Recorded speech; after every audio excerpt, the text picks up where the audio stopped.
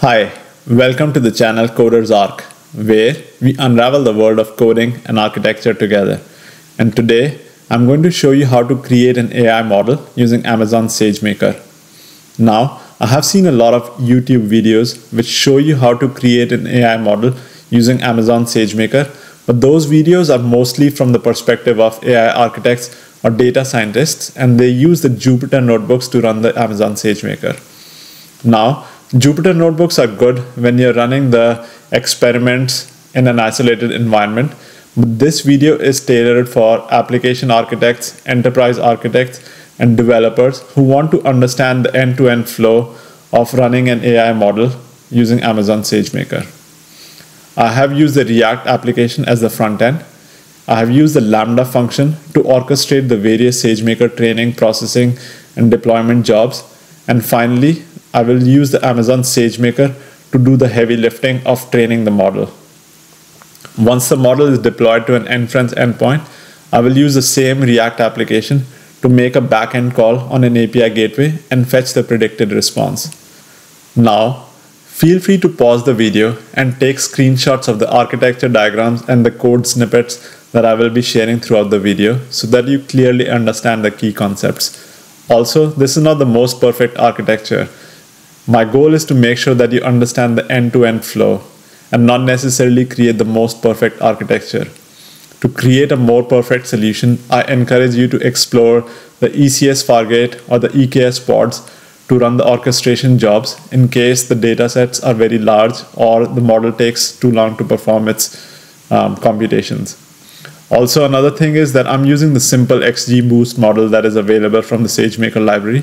But again, I encourage you to explore the various other SageMaker Foundation models or SageMaker models that are available in the SageMaker registry. So with that said, let's dive right into it. Let's take a closer look at this architecture diagram. On the left side, you see a front-end web application which is coded using Vue, Angular, or React TypeScript. In my demo, I'm using React. Then you use the React TypeScript to invoke the Amazon API gateway, which in turn invokes an AWS Lambda to fetch the pre-signed URL for the bucket on which we will upload the training dataset. Then we upload the training dataset using the pre-signed URL, which in turn triggers the orchestration Lambda using the S3 event notification, which kicks off the orchestration steps. The first step of this orchestration is splitting of the data using the Amazon SageMaker processing job, which in turn uses the Python processing script, which uses the scikit library to do the training, test, and validation dataset splits. The next step of the orchestration is creation of the model using the Amazon SageMaker training job, which in turn creates the model archive on an output model bucket. For the demo, we are using the XGBoost model, but you can use any model that is available from the SageMaker library. Then the next step of the orchestration is deploying of the model on an inference endpoint. This is necessary so that other web services or web applications can get the predicted response using an HTTP endpoint. So finally, once the model is live and available as a model deployed on inference endpoint, we need to invoke that model to get the predicted response. So you can see the bottom half of this diagram. Use the front-end web application to make a request to the inference endpoint and then get the predicted response, which we will show on the UI. So let's look at these steps in more details using code snippets, AWS console, and further architecture diagrams. So the first thing that we want to take a look at is the dataset, the input dataset. As you can see, it should be in the CSV format and it should contain some meaningful information around the features and the target variables. So in my dataset, I have age, weight, gender, and dosage of various patients, and then the final column, fatal, is the target variable. So using a combination of age, weight, gender, and dosage, I want to predict whether a drug is fatal or not fatal. And to get that prediction, I need to create a model by using this dataset as the training dataset. Now, let's take a look at the React application front-end UI. Essentially, I have two sections. One is the training section and the other is the testing section. In the training section, I will just upload a CSV dataset, uploading the same CSV dataset that I showed previously. And finally, that should trigger the training in the backend. And then I will use this form to submit some sample data and then get the predicted response in this text box. So let's see how this works. There is one minor thing that I want to show on this React application sample code is that we upload the training dataset using the pre-signed URL. I've already created a video for how to generate a pre-signed URL using Amazon S3, and you can watch that video to understand that in more detail. But using that pre-signed URL, you upload the file using the API gateway and Amazon Lambda, and behind the scenes, this is going to trigger the next steps of the workflow, which is the training of the dataset.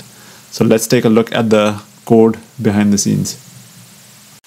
We are now at the AWS console, and you're taking a look at the Lambda function, the orchestration Lambda function. As you can see, it has a trigger for an S3 event notification. And if you look closely at this trigger, it has a prefix of the exact folder location where the training dataset is going to be uploaded. So what that means is whenever a training dataset is uploaded on this location inside the S3 bucket, this particular orchestration Lambda is going to get kicked off. Now, before I kick off the AWS Lambda, which will trigger the orchestration of the SageMaker flow, let's take a closer look at the bucket. The bucket has the following folders. There is a Lambda layer folders, which you don't have to really worry about because it contains the packages that are needed to run the various jobs. It's just Python packages that are placed inside this folder. I've already covered Lambda layers in a previous video, but the important folders to notice here is the first folder is the training folder. So if you look at the training folder, right now it's empty. This is the folder where we will upload the training dataset. And if you remember, this is what will trigger the orchestration Lambda. Right now it is empty. Then we also have a folder called SageMaker Processing Scripts. This is where the script is placed, which will do the splitting of the training dataset into the training, test, and validation datasets using the scikit-learn library. And then if you look at it, there is another folder called as output folder, and this folder is empty. Essentially, this is where the model artifacts are going to go. So let's get ready to run this Lambda function and see what happens next. Actually, I want to show the Lambda function code before I run the Lambda orchestration. So let's take a closer look at this. This is the Lambda handler method, which is the entry point for the Lambda function. Here I'm defining the SageMaker client object, which is essentially going to make the AWS SDK calls into the SageMaker. And then I'm defining a bunch of URLs that are going to be needed at various steps of the orchestration.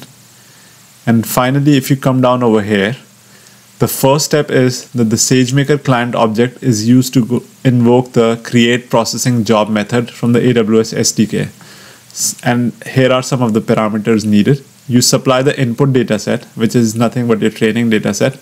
You supply the code location. This is the code location of the Python script that will split your training dataset into training, test, and validation datasets. Then you also specify the output location where that split will go. So basically 3 different CSV files. The test, training, and validation datasets CSV files are going to be stored in this location. And then finally, you also have an image URI. I will explain this concept in just a second. And the role on. Let's take a look at the processing script that is needed. So this is the processing script, and it defines a scikit-learn model selection package. And from there, we import the train test split module. Here, we take the dataset that is available from the original training dataset and convert it into the pandas data frame. And finally, use the train test split method and a test size of 0.2 to get the training and test split, and do the same for the training and validation split. Finally, we also want to make sure that the gender, which was initially a English text like a male or a female. For a model to work, we want to convert it into a label encoded numeric value. So 0 or 1, depending on the whether it's a male or a female. And once we get all of the data set into the numeric form, we want to split the data set and save it into the respective directories. So for example, we have the train CSV, test CSV, and the validation CSV. They will go into the output directories. Another important concept I want to illustrate is this batch file that I've created. It's used to deploy the process, training, and the Lambda function into the Amazon ECR. Let me first talk about why the Lambda function needs to be deployed as a container. And that's because we are running this Lambda function using some Python packages, and they increase the size of the Lambda function. So if you remember, the default size or the maximum size that you can get for a Lambda with Lambda layers is only 250 megabytes.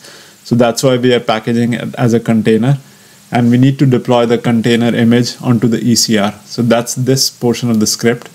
Then you have the process and training portions of the script, where essentially you are taking the Python code that I just showed for the processing job. You package it as a image and deploy it on the ECR. And essentially our Lambda is going to, whenever our Lambda invokes the create processing job method, for, if you remember, the SageMaker processing job is created, it uses this container that holds the processing job code. And we'll do the same for training dataset. So now coming back to the Lambda function code, as you can see, we created the processing job, and we are going to wait for the processing job to complete before we get to the next steps of the flow. The second step of the flow after the processing is complete and the train, test, and validation data splits are available is training the model. So to accomplish that, we first create an XGBoost estimator object, and here are some of the parameters needed for that. We pick the XGBoost latest image from the ECR. We specify a role on. We specify the output location for the model archives. We specify the instance count and the instance type. Just because we are running a very basic test, I'm using an M4X large, and I will terminate it after using this. And you specify some more parameters like the training dataset location and the training job name. Finally, you use the create training job method from the AWS SDK and pass the XGBoost estimator object that we just defined, and that will complete the training job. And then before we move on to the next step of the flow, we have to wait till the SageMaker training job is complete. So once the training job is complete, we need to move on to the next step of the orchestration, which is the deploying of the model to an endpoint. But before we can do that, we have to define the model object. As you can see, the image URI for that is the XGBoost latest. We have to define a role on. We have to define the SageMaker session that we used. And then finally, I'm doing some print statements just so I can view the model. And then we use the model's deploy function from the SDK and specify the parameters for initial instance count, instance type, and endpoint name. And that's how we deploy the model. So now I'm back on the UI, and let's see all of this in action. Here I'm going to choose my file, and I'm going to choose the training dataset. So now I will select my training dataset from my local folder, and this should trigger the upload of the CSV dataset on the training folder. Let's validate that. As you can see on the AWS console, the file is now uploaded using the pre-signed URL to the training folder. When the file got uploaded on the S3 bucket, it triggered the Lambda function, and you can see in the CloudWatch logs that the Lambda function was triggered, and now it is doing the processing job. So the processing job is triggered. So let's validate that by going into SageMaker. Okay, so now I have navigated to the Amazon SageMaker, and if you see on the left side, there is a section for processing. I go over there and click the processing jobs, and on the right side, it loads the list of all the processing jobs that have run previously. So let's take a look at the last executed job. When I click on it and I scroll further down, you can see that there is a clickable link for viewing the logs. I click that and it takes me to the CloudWatch logs for the execution of the processing script. So let's look at the logs. And here you can see that the dataset was split successfully. We can validate that by going into the S3 bucket and seeing that there should be 3 datasets, one for the test dataset, training dataset, and the validation dataset. Okay, so now we are at the S3 bucket that contains the test, train, and validation datasets, and I've already clicked and validated that they contain the appropriate number of rows.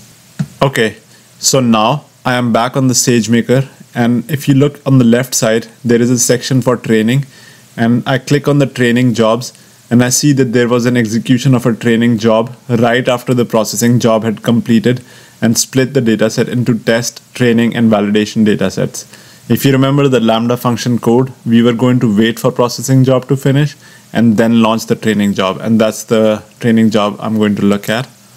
So I click on it, and then if I scroll down, I can see that there should be some logs. I click on those logs.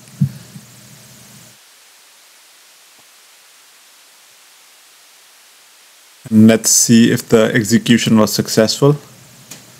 So there is a bunch of logs. So essentially XGBoost algorithm uses the random forest approach. So it's just printing out how many trees were created in each iteration. So you don't really have to know a lot of technical details around the depth of the tree or the number of nodes, but essentially all you need to know is that the training was successful. So this is some of the data that is generated from training of the model. So we can validate that the model was successfully created by looking at the model archive in the output bucket. So let's go to the S3 bucket again. So now I navigated back to the S3 folder, and here you can see that there is an output folder. Inside the output folder, there is a folder for the training job archive. And if you navigate into it, you will see the model.tar.gz file. This is how SageMaker generates a model archive. Now, I'm not going into the details of what this zip file contains, but it contains a lot of useful information about the model details. And maybe I'll make another video and show that using this Jupyter notebooks on how you can parse this model file and show the contents of the model. But for now, all you need to know is that the model was successfully created when you ran the training job. So now I want to validate whether the model that we just created is deployed on the inference endpoint or not. So let's go to Amazon SageMaker, click inference, click endpoints, and here you can see that the model is created. So let me go inside the model, and here you can see some details around that. And finally, you can see there is an HTTPS endpoint. This is the endpoint that I will plug into my backend code. So essentially, if you remember the architecture diagram, we had the front-end application calling an API gateway, and the API gateway is indeed calling the inference endpoint. So I need to plug this URL in the backend application code. Let me show you that. We are now looking at the backend application code that will use the AWS SDK to make an invocation of the inference endpoint that we just looked at. So here you can see that I'm defining the content type as text/CSV, and I'm passing a payload. Essentially, that this payload contains the information about the age, weight, gender, and dosage, which are the feature attributes. And using them, we are going to determine the target attribute, which is whether the drug is fatal or not. So then we use the endpoint name, and we get the response over here by invoking the endpoint. And finally, we pass that response back to the front-end application. So now let's take a look at the front-end application. This is the original form that we had uploaded the training dataset on. Now, once the training dataset is uploaded and the model is created and deployed, we are going to use the test section of this form to fill in some data.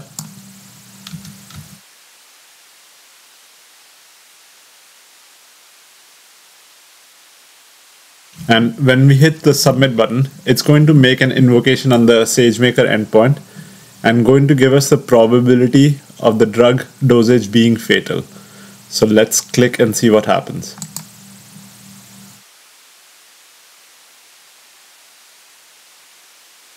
And there is about 56% chance of this combination leading to a drug being fatal. Similarly, you can change the values. So let's say I change it to 200 and make it male. Dosage I increase to 200. Change the age to 40. Hit submit. So yeah, these numbers will change depending on the feature attributes. So obviously this is just an illustration. You can plug in with more realistic data and get an end-to-end flow. Okay, let's quickly recap what we have learned in this video. I have shown you how you can use Amazon SageMaker to create an AI model.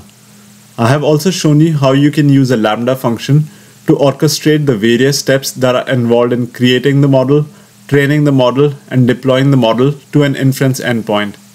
I have also shown you that once a model is deployed on an endpoint, how you can use a React application to make a call on the Amazon API gateway, which in turn invokes a Lambda function, which in turn invokes the inference endpoint to get the predicted response. Now, I have done my best to show you through the examples, code snippets, as well as the architecture diagrams, the flow of this architecture. But it does not compare to you trying to run these examples and running the code yourself, so that you can understand the depth of each step involved. With that said, I hope you found the value in this content useful, and if you did, please hit the subscribe and like button, and also let me know in the comment section what other videos you would like to see next. For now, goodbye.